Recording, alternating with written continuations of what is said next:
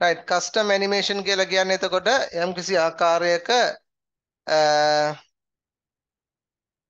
පිටුවක තියෙන දේවල් select කරලා අපි ඒවා animate කරන එකයි.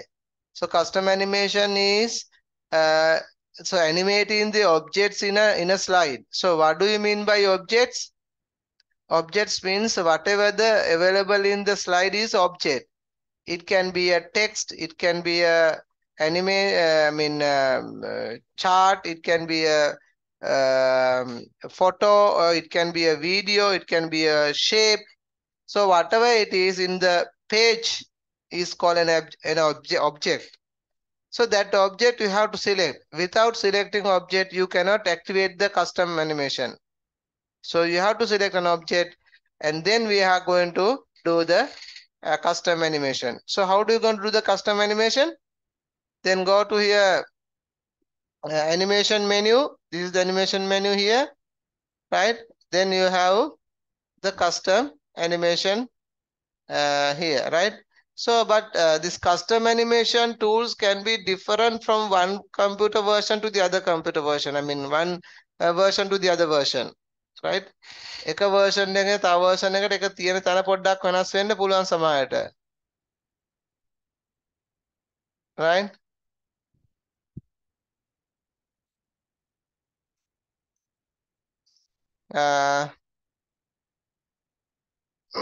දැන් ඒතර කොහොමද custom animation ඔයගොල්ලන් කම්පියුටරේ ගන්න කියලා බලන්න චුට්ටක්. ඔයගොල්ලෝ කරපු එක machine එක on කරගන්න ඉක්මනට. දැන් අපි practical එක ඉක්මනට යමු. මම කියන දේ බල බල කරන්න. ඒක ගිහිල්ලා custom animation එක ගන්න කොහොමද කියලා. මේකේ නම් animation pane එක තියෙනවා. ඒක click කරපුවාම අපිට ගන්න පුළුවන් මෙතන custom animation එක තියෙනවා, right? animation pane එක තියෙනවා.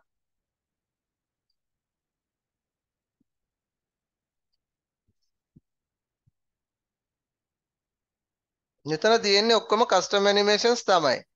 අපිට පුළුවන් object එකක් select කරන්න. එතකොට මේව active වෙනවා. Here without selecting an object it will not be active.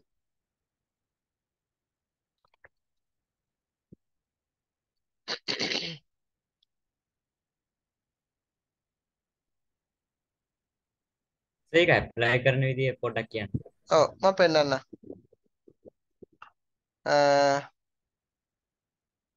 If I take this slide, can you see this slide? Yes. Right. Now here I take the slide called presentation 1, a new file. Now here I put something like sjc. This is an object. See, this object is text object. Then without selecting this, the animations pane are not being activated. So if you want to make it active, then first of all what we have to do is we have to select the object. So once you select the object only, these are activity, right?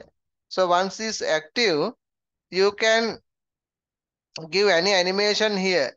For example, there are many animations here. So it different from one computer to the other computer. There are many animations and you can apply animations. There are 4 types of main animation. There are 4 types of main animation. What are the 4 types of main animation? First one is entrance. ඇතුළත් වීම.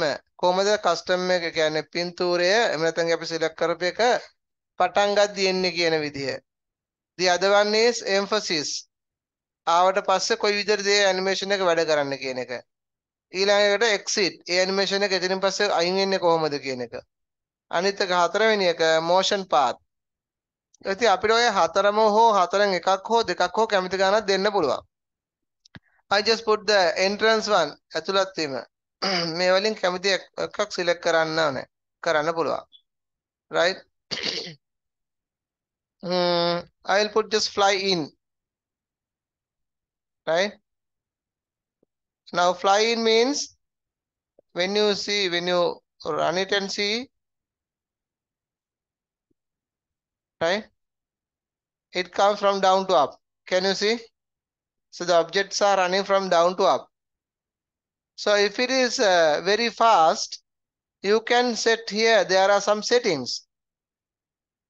There are some settings, you can change the settings like making slow, right? Go to here, go to the timing. So in timings, there are many settings you can do it, right? And from where to where, from the sound, if you want to put sound, you can apply the sound here. And direction from down to bottom, or top to down, or whatever it is, you can give the direction of the motion. And the timing applications, you can apply timing here. And the text animations, if there is, you can put an animation, text animation. So like that, there are many things. And if you want to make it on click, ඒ කියන්නේ මේ animation එක වැඩ කරන්න ඕනේ mouse එක click කරපුවාම නම් ඔයාට මෙන්න මේ on click කියන එක active වෙලා තියෙන්න ඕනේ. නිකමට හරි automatically run වෙන්න ඕන නම් so you have to go and here and you can say with previous or after previous මේ දෙකෙන් එකක් පාවිච්චි කරන්න ඕනේ. එතකොට තමයි automatically වැඩ කරන්නේ. අපි click කරනකන් ඉන්නේ ඒකෙන් automatically වැඩ කරනවා. මෙන්න මේ විදිහට අපිට පුළුවන් animation එකක් දෙන්න objects වලට. right ඉක්මනට කරලා බලන්න. ඒක entrance වෙන්න පුළුවන් animation එක අර ඉස්සෙල්ලා කිව්වා වගේ emphasis ආවට පස්සේ කොයි ආකාරයෙන්ද හැසිරෙන්නේ කියන එක exit ඊට පස්සේ ඒ animation එතන අයින් වෙන විදිය එහෙම නැත්නම් මෙතන motion path ඕන ඕන අතකට මේ animation එක දාන විදිය. right ඉක්මනට කරලා බලන්න එන විනාඩියක් කරන්ටක් ගාලා.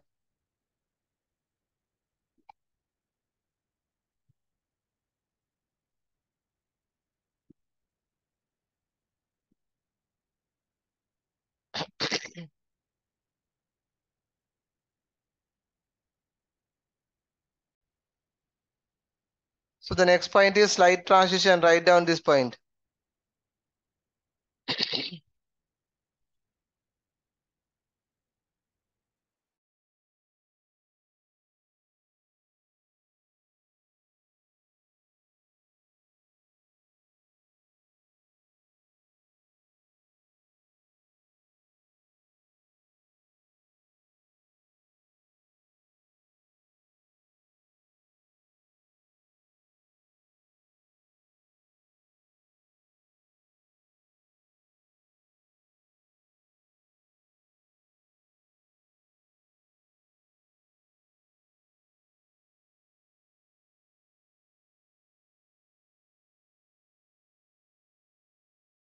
ඊළඟට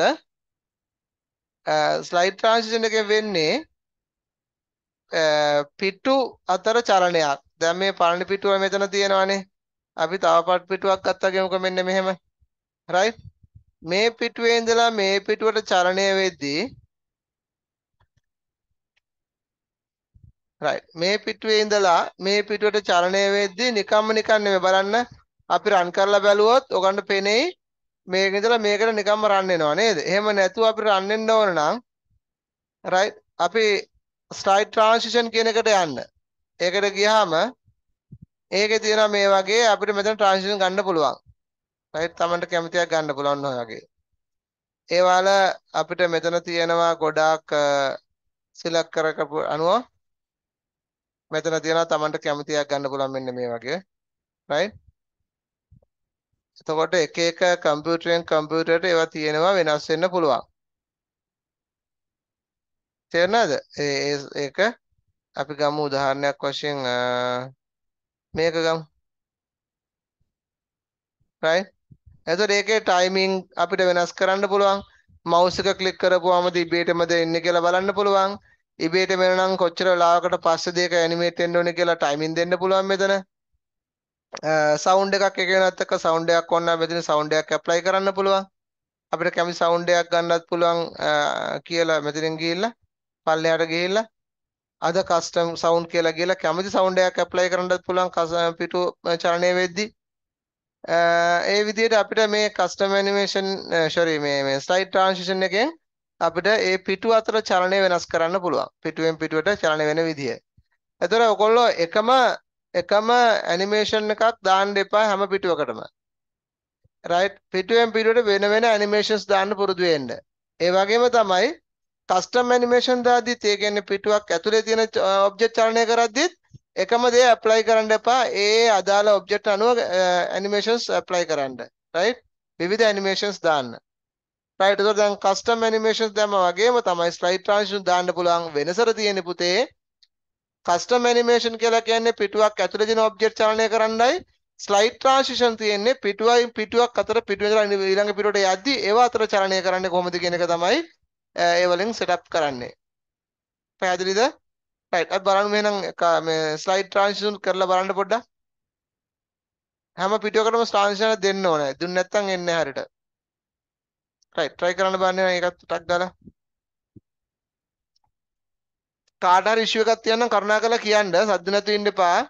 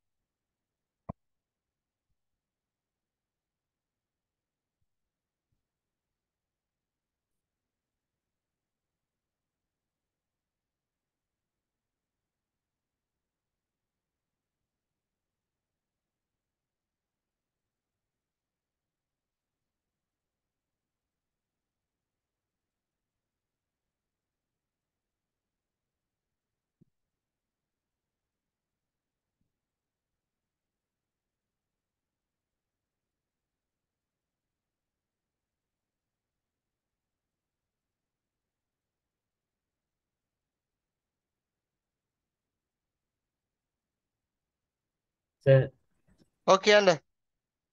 සර් මං මේ ඔය ට්‍රාන්සිෂන් ඔය ඇනිමේෂන් ඔය ඇප්ලයි කරාට පස්සේ දැන් පේජ් එකෙන් පේජ් එකට යද්දි ඒක නෝමල්ම තියෙනවා. නෑ ඔයා එක මෙහෙමයි. එක පිටුවකට බෑ. පරණ එක පිටුවට ඇප්ලයි කරලා ඊළඟ පිටුව කියලා ඊළඟට ඇප්ලයි කරන්න. හැම පිටුවෙන් පිටුවට ඇප්ලයි කරන්න ඕනේ. දැන් මේ පරණ පිටුව ඇප්ලයි කරාට පස්සේ ආයෙ දෙවෙනි පිටුවට ගිහිල්ලා මෙහෙම සිලෙක්ට් කරලා ආයෙ මේකටත් ඇප්ලයි කරන්න ඇනිමේෂන් ට්‍රාන්සිෂන් එකක්. හැම පිටුවකටම ගිහිල්ලා ඇප්ලයි කරන්න මෙන්න මේ වගේ. ඒතර මේකට ගිහිල්ලා එකක් ඇප්ලයි කරපුවම ඔන්න ඔය විදිහට පිටුවේ හැම පිටුවකටම ඇප්ලයි කරන්න ඕනේ. එක එකක් විතරක් දාලා බෑ. apply to all දැම්මම හරියද? apply to all දැම්මම හරි. එතකොට එකම දේනේ ඔක්කොම apply වෙන්නේ.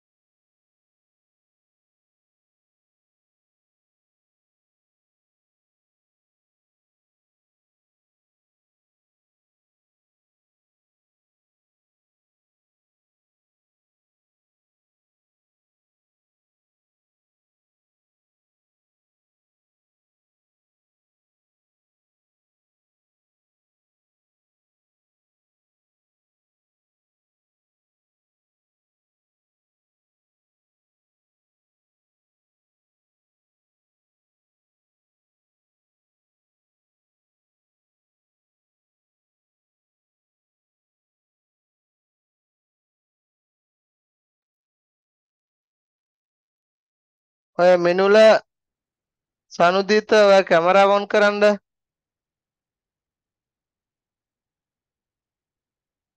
සර් ඔන් කරන්න. hide slide කියන එක. hide slide. hide slide.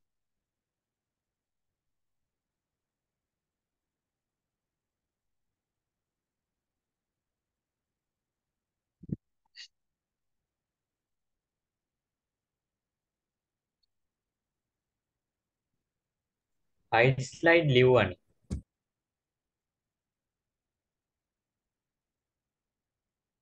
අනේ මන් දා එකෙක් කියන ලිව්වේ නැහැ කියලා අනිත් එකා කියන කරේ නැහැ කියලා මම මෙහි ෆයිල් එකේ දාලා තියෙනවා ඔයගොල්ලන්ට ඔක් කරලා ඉවර කළා කියලා. එකෙක් මේක කෙනා මම දිනාන්ගෙන් බලාගත්තේ. හරි ඔක ලියා ගන්නකො ලියාගත්ත නැති අය.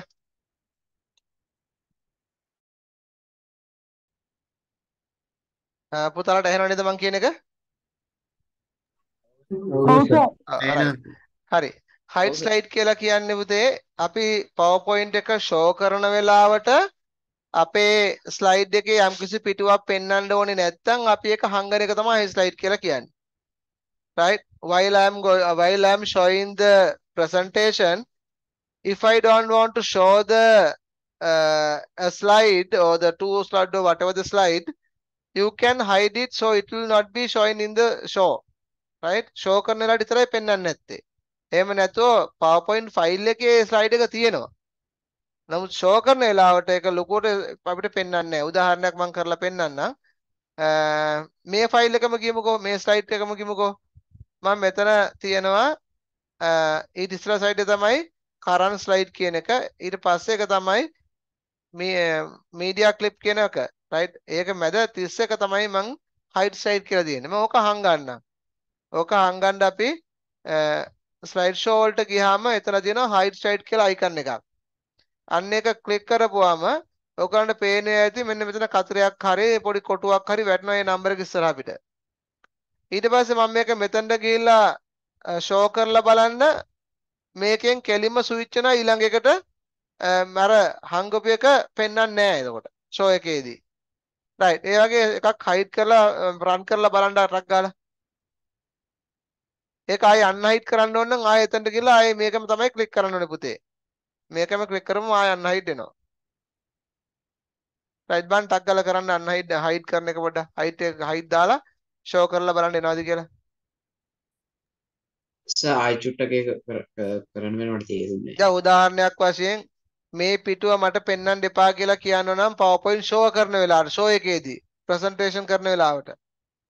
ඒතකොට මම මේක සිලෙක්ට් කරලා මේකෙන් හයිඩ් කරපුවාම වෙන්නේ දැන් පෙනුනට මෙතනින් ෂෝ කරලා ගන්න ඕනේ අපි. ප්‍රසන්ටේෂන් view එකේදී ඒක අපිට පෙන්වන්නේ නැහැ අපිට.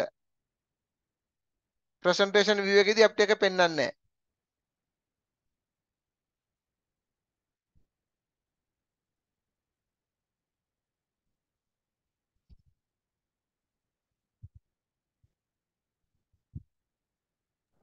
සර් රෙකෝඩ් ස්ලයිඩ් ෂෝ කියන්නේ මොකද්ද? ආ රෙකෝඩ් ස්ලයිඩ් ෂෝ කියන්නේ රෙකෝඩ් ස්ලයිඩ් ෂෝ කියන්නේ ස්ලයිඩ් ෂෝ එක රෙකෝඩ් කරන එක. සර් කරන්න පුළුවන්ද? ස්ලයිඩ් ෂෝ එක රෙකෝඩ් වෙන එක. ඒ අනේක රෙකෝඩ් කරන එක. සර් කරලා පෙන්නන්නකෝ. දැන් මෙහෙම රන් කරද්දී අපිට මෙතනින් record from current slide record from the beginning show එක දාද්දී from the beginning අපිට record කරන්න පුළුවන් ඒක. එහෙම නැත්නම් current slide විතර පල්ලෙහාට.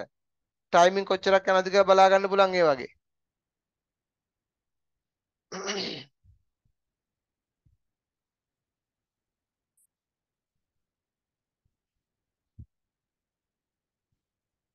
ඊට එහා පැත්තේ තියෙන rehearse timing කියන එක.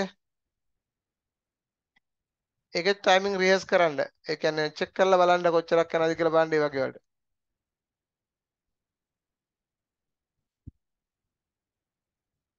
Thank you, sir.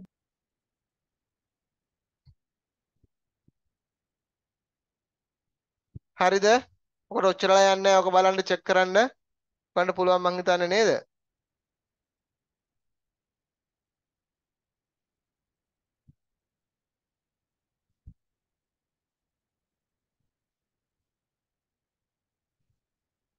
ඊළඟට insert media clips. insert media clips. මේක ලියා ගන්න.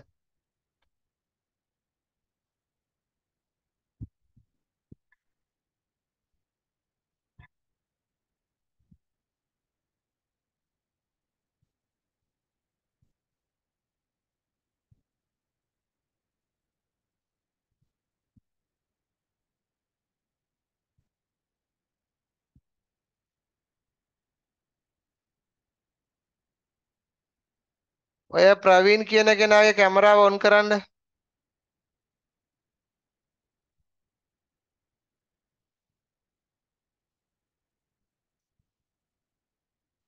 ප්‍රවීන් ඇහෙනවද?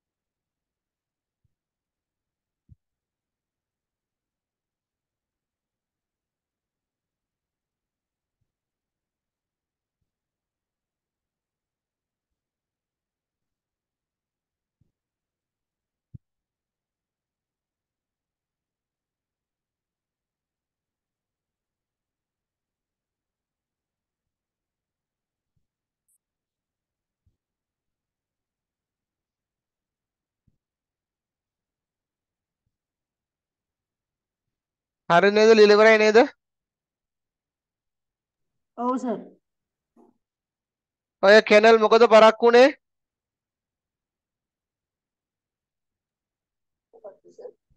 කැනල් මොකද පරක්කු උනේ? ඔයාගේ හෙඩ්ෆෝන් එක ගලවන්න. දැන් මං කියන එක ඇහෙනවද? right. ප්‍රවීන්ට මං කියන එක ඇහෙනවද?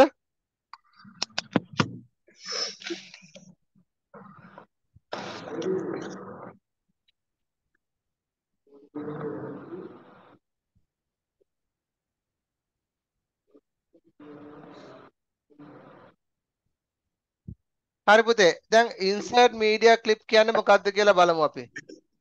right. අපි ඒකට ගන්න insert එකට ගිහිල්ලා insert එකේ තියෙනවා media clip කියලා. ඒ කියන්නේ අපිට පුළුවන් මෙන්න මෙතන තියෙනවා media කියලා එකක්. ඔයගලන්ට පේනවද දන්නේ නැහැ. මෙන්න මෙතන අයිනේ තියෙනවා.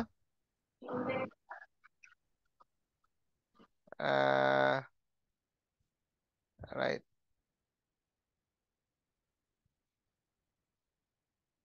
exit.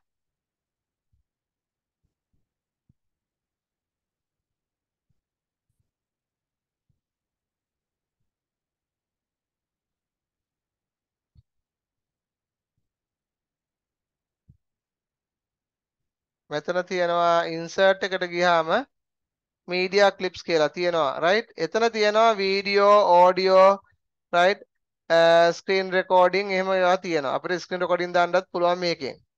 ඊට අමතරව මේ වීඩියෝ තියෙනවානේ. අපි එහෙම ක්ලික් කරලා අපිට ඕනනම් මෙතනින් ගන්න පුළුවන් this device කියලා. ඒ කියන්නේ මේ අපේ කම්පියුටරේ වීඩියෝ එකක් අපිට පොඩි වීඩියෝ එකක් දාන්න පුළුවන්. ක්ලික් කරලා අපිට පුළුවන් මෙතනින් වීඩියෝ එකක් සිලෙක්ට් කරන්න. වීඩියෝ එකක් තියෙනවද දන්නේ නැහැ. බලමු මොකද්ද කියලා.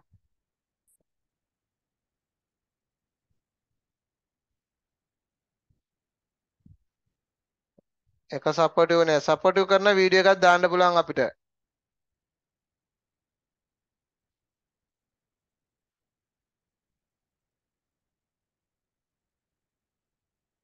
මගේ මැෂින් එකේ වීඩියෝ නෑ. ඒකයි වැඩේ. බලන්න ඔයගොල්ලෝ ගාව ඇති වීඩියෝ එක සමහර විට ඒ වීඩියෝ එකක් සිලෙක්ට් කරලා දාන්න පුළුවන් මෙතනට. සිලෙක්ට් කරලා ඊට පස්සේ මෙතනට ආපුවම මේ තියෙන මේ වගේ වීඩියෝ එකක් අපිට පුළුවන් ඒක මේ ආකාරයෙන් ප්ලේ කරන්න. right. මෙන්න මෙහෙම තමයි කැමති විදිහට ප්ලේ කරන්න පුළුවන් වීඩියෝ එක. රන් කරද්දිත් ප්ලේ වෙනවා නැත්නම් නිකන් ප්ලේ කරන්න පුළුවන් රන් කරද්දිත් ප්ලේ වෙනවා. ඒක වෙනස් වෙනවා පුතේ මේ ටූල් එක මේ වගේ ප්ලේ ටූල් එක එන්නත් පුළුවන් සමහර කම්පියුටර්ස් වල නොඑන්නත් පුළුවන්. එහෙම එනවා නම් අපිට පුළුවන් ඒක ගන්න නැත්නම් අපිට අර සෙටින් වලින් ගිහිල්ලා මෙහෙම සිලෙක්ට් කරපුවාම ඇනිමේෂන් තියෙනවානේ. ඒ ඇනිමේෂන් එකට ගිහිල්ලා ඒකේ සෙටින් වලට ගිහිල්ලා අපිට වෙනස් කරන්න පුළුවන් මෙතනින් සෙටින් හදන්න පුළුවන්. කස්ටම් ඇනිමේෂන් එකෙන් සෙටින් හදන්න පුළුවන්. දැන් ඒ වගේම තමයි සවුන්ඩ් එකක් උනත් පුතේ. අර වගේ ඉන්සර්ට් වලට ගිහිල්ලා සවුන්ඩ් එකක් මෙහෙම සිලෙක්ට් කරලා අපිට ඇප්ලයි කරන්න පුළුවන්. right. නිකන් අපි දාමු.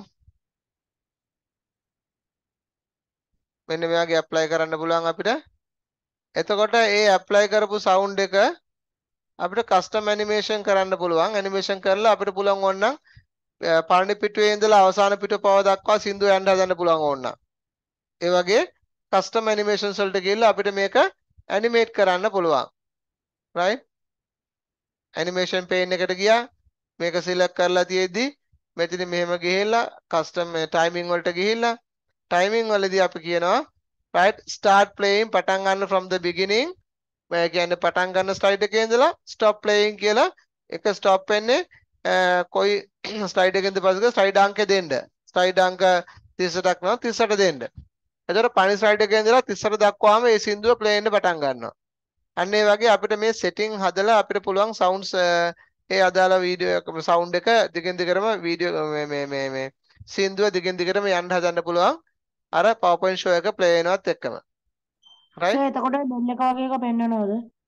ඈ ඔය බෙල් එකක් වගේ එකක් තියෙන නෑ ඒකත් අපිට අයින් නෑ පුතා ඒක අපිට අයින් කරන්න පුළුවන් ඕනනම්. මෙතනින් ගිහිල්ලා අපි කියනවානේ මේ ටයිමින් වලට ගියාම මෙතන තියෙනවා මෙහෙම එකක්. මෙන්න මෙතනට ගියාම පෙන්눔 කරනවා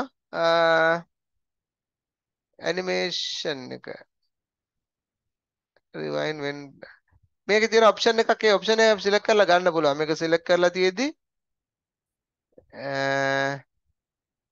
ඒක අයින් කරන්න ඔප්ෂන් එකක් තියෙනවා පුතේ.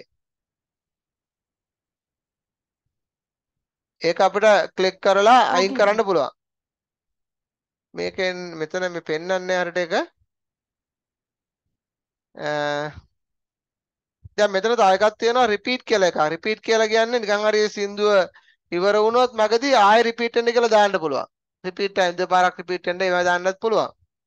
දැන් අරක තියෙනවා පුතේ මෙතන බලන්න ඔයගොල්ලන්ගේ ඇනිමේෂන් ඔප්ෂන් එකේ ඇති කොහේ හරි තැනක ටික් එකක් දාන්න while playing hide the icon කියලා එකක් ඇති. while playing hide the icon කියලා අන්න ඒක උඩ ක්ලික් එකක් දාපුවම අර icon එක play වෙද්දි මේ icon එක නැතුව යනවා. right චෙක් කරලා බලන්න එකත් ඔඩියෝ එකක් වීඩියෝ එකක් දාලා ප්ලේ කරලා බලන්න. ඔඩියෝ එකක් හෝ වේවා වීඩියෝ එකක් හෝ ඔයගොල්ලෝ සිලෙක්ට් කරාට පස්සේ ඒකට කස්ටම් ඇනිමේෂන් එකට ගිහලා ඔයගොල්ලන්ට අර වගේ ඇනිමේෂන්ස් හදන්න පුළුවන්. ඒක සෙටින් හදන්න පුළුවන් ඔයගොල්ලන්ට ඕන විදිහට.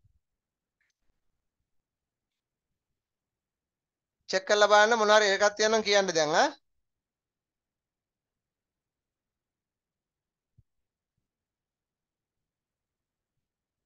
ඔයගොල්ලෝ ඔක චෙක් කරන අතරතුරේදී කරනකම් මම නාම ලේඛනේ මාක්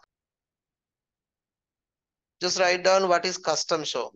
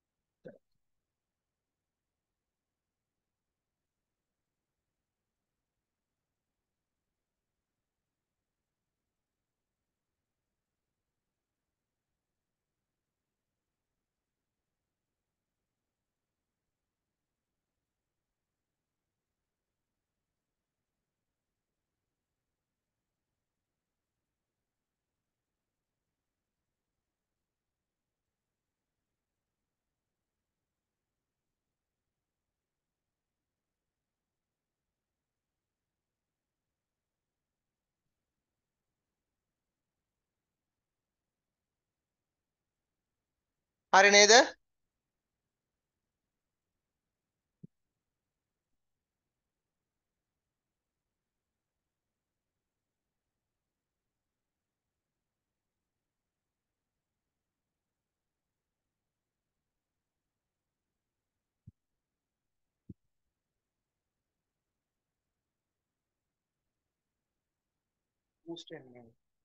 හ්ම් මොකද? නෑ ස්කෝලේ. මොකද මේක දැන් බූස්ට් වෙන්නේ නෑ. ආයෙ මෙහෙම යනවා. එන ආයෙ හන්ද රැට කරලා බලන්න. සමහර වෙලාවට වැඩ කරන්නේ නැතුව ඇති.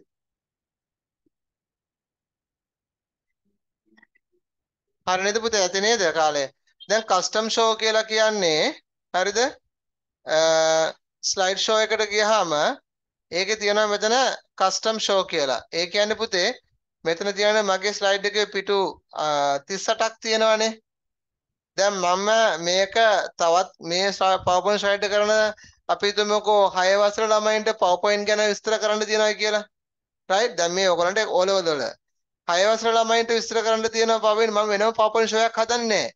මේ PowerPoint show එකේම මට ඕනේ ඒගොල්ලන්ට ගැලපෙන ඕනේ කියන පිටු විතරක් හදාගෙන මම වෙනම show එකක් හදා ගන්නවා. ඒකට ගන්නවා custom show කියලා ගිහිල්ලා මෙතන මම හදනවා custom show කියලා.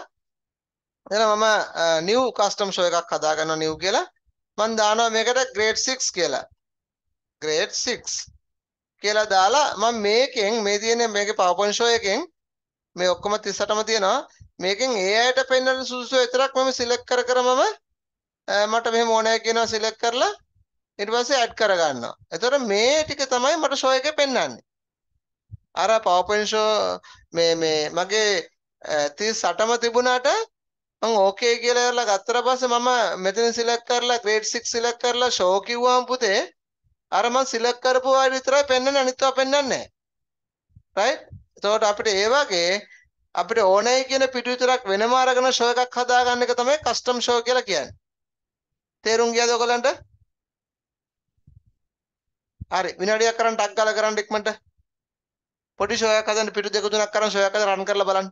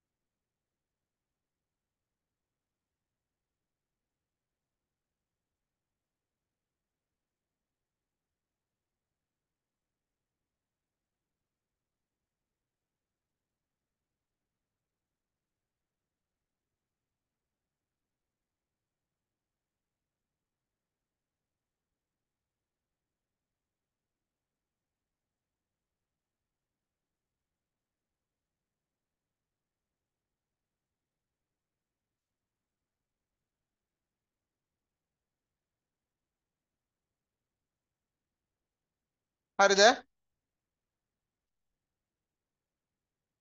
හරි සර්.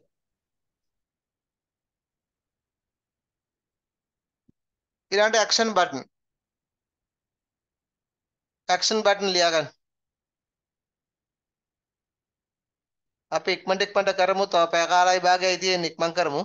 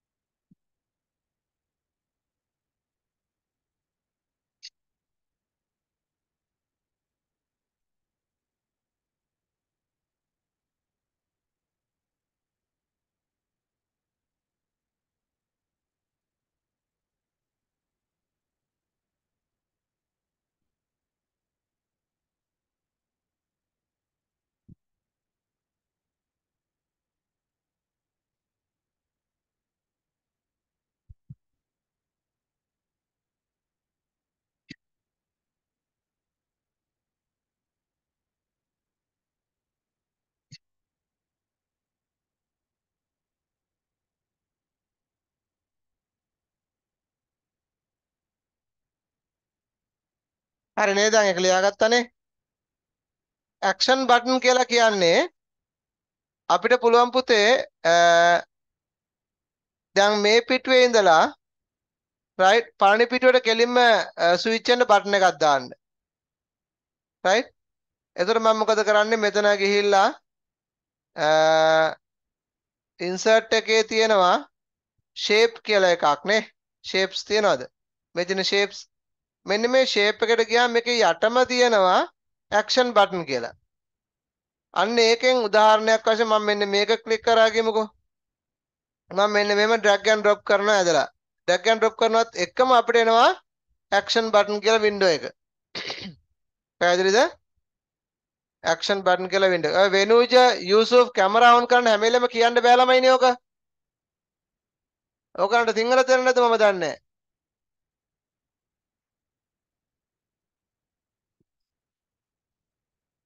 එතකොට අපි මේ මෙතන action button එක ආවට පස්සේ මෙතන hyperlink කියලා තියෙනවානේ. දැන් මට ආවනේ මේ බටන් එක ක්ලික් කරපු ගාව අවසාන පිටුවට යන්න නම් මෙතන hyperlink කියලා මෙතන ක්ලික් කරලා ගන්න last page කියලා ගන්න. මෙතන end slide show. මෙතන last slide මෙහෙම ගන්න පුළුවන්. අපි last slide කියලා ක්ලික් කරපුවාම එතකොට මම okay කිව්වම මේක show කරන වෙලාවට මේ බටන් එක ක්ලික් කරොත් කෙලින්ම අන්තිම පිටුව කියලා නතර වෙනවා. නිකන් හරි මට end කියලා දැම්මොත් මේ power show එක stop වෙන අතරින් පස්සේ අන්න ඒ වගේ අපිට දෙන්න පුළුවන් action button එකක්. ඒතකොට button එක ක්ලික් කරපුවම ඒ ආදාළ ක්‍රියාත්මක දේ ක්‍රියාත්මක වෙනවා. right? එතකොට ඒක විවිධ තැන්වලදී විවිධ අවස්ථා විවිධ ආකාරයෙන් ඔයගන්ට apply කරන්න පුළුවන්. දැන් ඒ විතරක් නෙමෙයි පුතා මෙතන තියෙනවා mouse over කියලා එකක්. අපිට පුළුවන් ඕනනම් උදාහරණයක් වශයෙන් අපි පින්තූරයක් උඩ අපේ mouse එක ගිය ගාම අපිට යම්කිසි action එකක් කරන්න හදන්න පුළුවන්. mouse එක ඒ අදාළ උඩට ගියාම නේද? එතකොටත් අපිට පුළුවන් ඒක ක්ලික් කරලා ගන්න. උදාහරණයක් වශයෙන් අපි හිතමුකෝ මෙහෙම එකක් මේ පින්තූරේ උඩ මේ mouse එක ගිය ගාම sound එකක් එන්න. එහෙම නැත්නම් ඊළඟ පිටුවට යන්න. ඒ වගේ මොකක් හරි action එකක් වෙන්න ඕන නම් අපිට ඒකත් කරන්න පුළුවන්. right? කරන්න ඕනේ මෙහෙම select කරලා ඊට පස්සේ action කියලා මේකේ තියෙනවා icon එකක්. ඒක select කරන්න action කියන icon එක. බලන්න action කියලා බටන් එකක් තියෙනවා මේකේ. කොයිද එක තියෙන කියලා බලන්න. action කියලා එකක් තියෙනවා. ඒක තියෙන්න ඕනේ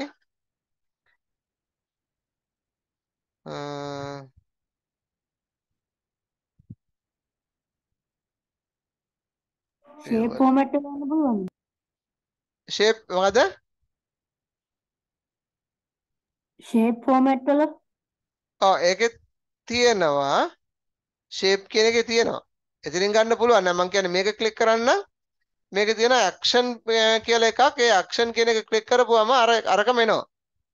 නැත්නම් අපිට මේක ඇඳ ඉන්න එපා. ඉන්නකො පොඩ්ඩක්.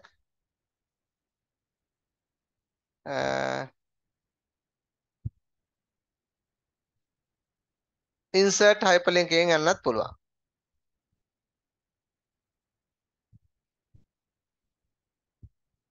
shape වල action එක ගියොත් පුතේ අර ඒකොල්ල දීලා තියෙන action එකෙන් ගන්න පුළුවන් ඉන්නේ. නෑ ඊට අමතරව මේ තියෙනවා පුතේ මේක හරි තරක බලන්න පොඩ්ඩක් menu එකේ action කියලා පොඩි tool එකක් තියෙනවා. අන්න ඒක ගත්තාම අර menu එක ගන්න පුළුවන් අපිට.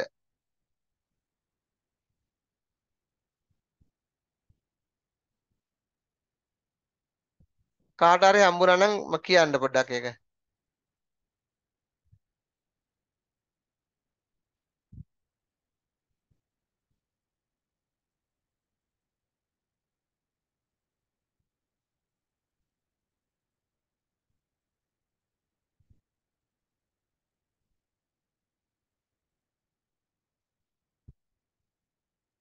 සෝක තියෙනවා සර්. මේකේ තියෙනවානේ. ඔය ලින්ක්ස් කියන එකේ තියෙනවා. මේකේද? ඇක්ෂන් කියලා තියෙන්නේ අපිට. මේ තියෙන්නේ. හරි මේ තියෙන්නේ පුතේ. very good මේ තියෙන්නේ.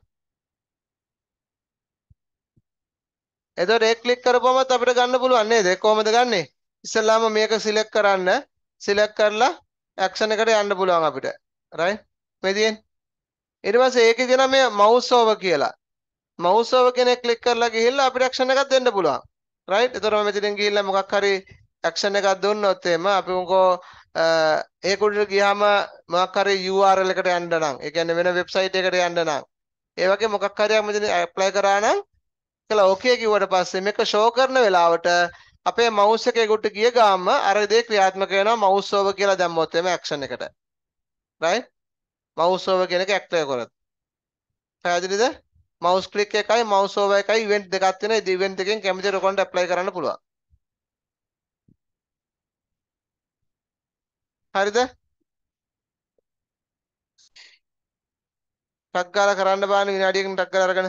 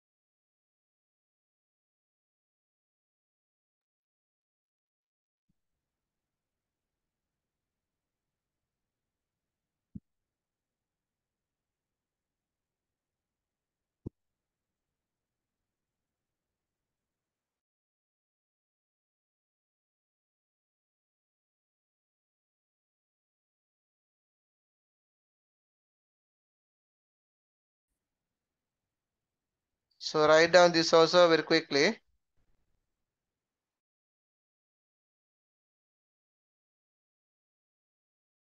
right පුතා මෙතනින් කියන්නේ creating a show file කියලා කියන්නේ පුතේ දැන් අපි සාමාන්‍ය ෆයිල් එකක් හදලා ඉවරලා සේව් කරලා පස්සේ අපි ආයේ ෆයිල් එක ඩබල් ක්ලික් කරපුවම පැකේජ් එක ඕපන් වෙලායි ෆයිල් එක ඕපන් වෙන්නේ.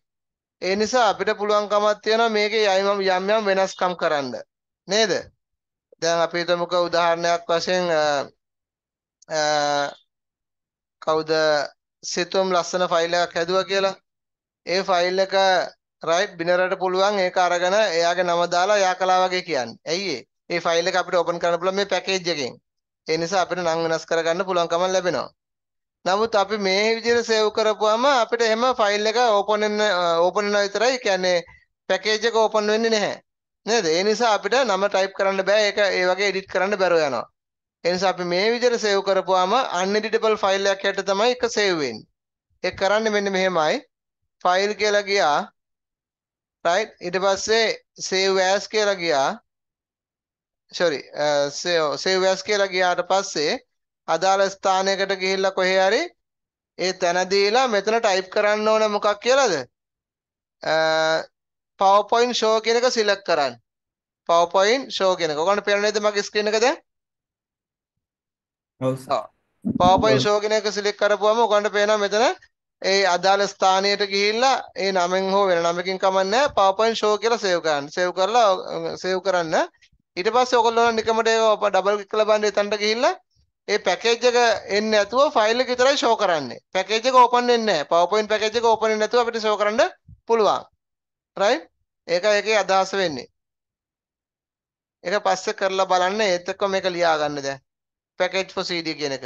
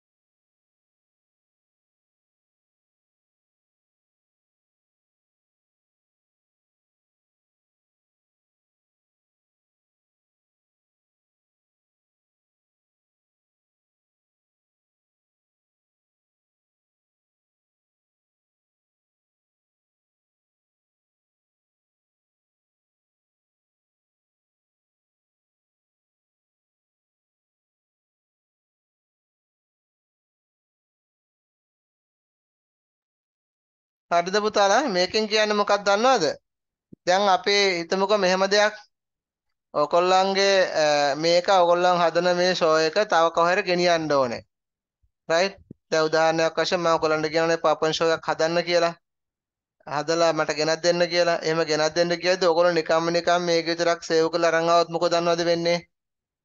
නිකම්ම සේව් කරගෙන ආව සමහරට වැඩ කරන්නේ නැහැ. ඇයි ඒ? ඔයගොල්ලන් කම්පියුටර් සිංහල තිබුණා මගේ කම්පියුටර් සිංහල නැහැ. ඔයගොල්ලෝ දාපු ෆොටෝ ඔයගොල්ලන්ගේ කම්පියුටර් දාන මගේ කම්පියුටර් එකේ නැහැ. වීඩියෝ එක නැහැ. ඒ වගේ වෙලාවට ප්‍රශ්නයක් එනවනේ. ඒ නිසා අපි මේ ක්‍රමයට තමයි අනුගමනය කරන්නේ. pack and go කියන එක හරහා අපි සේව් කරන වෙනම ෆෝල්ඩර් එකකට මේක. එතකොට මේකට අවශ්‍ය වෙන සියලුම සපෝටිව් ෆයිල් එකට දා ගන්නවා. ඊට පස්සේ අපි මේ ෆෝල්ඩර් එකම තමයි කොපි කරන් අරන් යන්නේ. තේරෙනව නේද? රයිට් ඒ විදිහට තමයි මේ pack and go කියන එක අපි කරන්නේ. කරලා ෆයිල් පෙන්නන්නකෝ. ෆයිල් කියලා අපිට යන්න පුළුවන් මෙතන ෆයිල් ගියා ඊට පස්සේ අපි ගන්නවා මෙතන තියෙන එක්ස්පෝර්ට් කියලා ගන්නවා ගත්තට පස්සේ ඒකේ තියෙනවා මෙතන අපිට මේ කියන පැකේජ් for CD කියලා අන්නේ ගන්න අපිට ඕන මේක වීඩියෝ එකකට කන්වර්ට් කරන්නත් පුළුවන් මේ දෙනේ ක්‍රියේට් a වීඩියෝ කියලා රයිට් අපිට ඕනේ දැන් පැකේජ් for CD කියන එක ඒක ක්ලික් කරපුවාම අපිට මෙතන තියෙනවා CD එකකට දාන්නද එහෙම නැත්නම් වෙනම යනවාද කියලා ඒ අනුව ඒ ඔප්ෂන්ස් ටික ගිහිල්ලා ඒක ෆලෝ අප් කරාම ඔයගොල්ලන්ට තේරෙනවා කොහොමද ඒක හදන්න කියලා. රයිට්? ඒතර CD එකට නම් CD එකට දාන්න බෑ නැත්නම් මෙතන ලොකේෂන් එක සිලෙක්ට් කරලා දෙනවා folder to copy කියලා. copy to folder. එතකොට මේක folder එකට copy වෙනවා. රයිට්? ඒක සිලෙක්ට් කරපුවම folder එකක් දීලා කරනවා නැත්නම් CD එක දාලා මේක කෙලින්ම CD එකට copy කරන්නත් පුළුවන් ඒ ඔක්කොම ටික. හොඳම දේ තමයි folder එකට දාලා folder එකෙන් pen එකට වගේ අරගෙන එන්න ඔයගොල්ලෝ. රයිට්? එතකොට ඒකට අවශ්‍ය සපෝටිව් ෆයිල්ස් පා ඔක්කොම මෙතනින් ඇඩ් කියලා ගිහිල්ලා ඔයගොල්ලෝ දාපු වීඩියෝ නම් එකට ඇඩ් කරන්න පුළුවන්. ඇඩ් කරලා අරන් එන්න පුළුවන් එතකොට. පැහැදිලිද? මේ ටිකත් ප්‍රැක්ටිස් කරලා බලන්න. pack and go ආපුද? ආයි අර pack and go කොටස පොඩ්ඩක් ආයි එක සැරයක් කරලා බලන්න. යන්න ඕනේ ෆයිල් වලට ගිහිල්ලා අපි යන්න ඕනේ මෙතන එක්ස්පෝර්ට් වලට. ඒකේ තියෙනවා package for CD කියලා. අන්න එකට ක්ලික් කරපුවම මේ වගේ එනවා මෙතනදී package for CD කියන එක ක්ලික් කරලා ගත්තාම මේ ඔප්ෂන් එක එනවා මේකෙදි copy to folder කියලා folder එකටම ඉස්සලම දාගෙන ඉන්න කෙලින්ම directly CD එකට දාන්න නැතුව folder එකට දාගන්න දාලා ඉවර වෙලා ඊට පස්සේ ඔයගොල්ලෝ ඒක copy කරලා folder එකම copy කරලා අරගෙන එන්න පැහැදිලි නේද ඔව් සර් හරි හැමෝටම තේරුණාද හරි මේක තේරුණා වුණාට දැන් ඔයගොල්ලෝ කරන්න ගියාම ප්‍රශ්න එනවා ඔයගොල්ලන්ට ගැටලු වෙනවා ඒ නිසා ඔයගොල්ලෝ ඊළඟ දවසේ ඉස්කෝලේට එද්දී ඒ ප්‍රශ්න සහ ගැටලු ලියාගෙන අරගෙන එන්න සාකච්ඡා කරන්න රයිට් ඒතර ඔයගොල්ලන්ට අසයින්මන්ට් එකක් දුන්නා අසයින්මන්ට් එක ඒ කියන දිනේ හෝ ඊට ඉස්සෙල්ලා එදා දිනෙටම ලැබෙන සකස් කරන්න ඕනේ රයිට් සර් එතකොට අර කිව්ව විදිහටමද අපි අසයින්මන්ට් එක අරන් එන්න ඕනේ. ඔව් නැත්තම් සමහරව වැඩ කරන්න නැතුව යනවනේ මේක ට්‍රෙස් කරලා බලන්න මොනවාරි තියන්නම් අහන්න පුතේ මගෙන් රයිට් ඕකේ සර්. එහෙනම් මම මේක ඉවර කර අදට ඔයගොල්ලෝ එහෙනම් අපි මේ ඉස්කෝලේදී ඉතුරු ටික සාකච්ඡා කරමු මොනවාරි ගැටලුවක් තියන්නම් අරගෙන එන්න රයිට් එහෙනම් මම නැවත කරන්නම් ගොඩක් ස්තුතියි ආවට God bless you බුසාරණයි ජෙසිපිට අක්වන්නම God bless God bless you, sir. you. Thank you, sir. Have a nice day, sir. Thank you. Thank you. Thank you.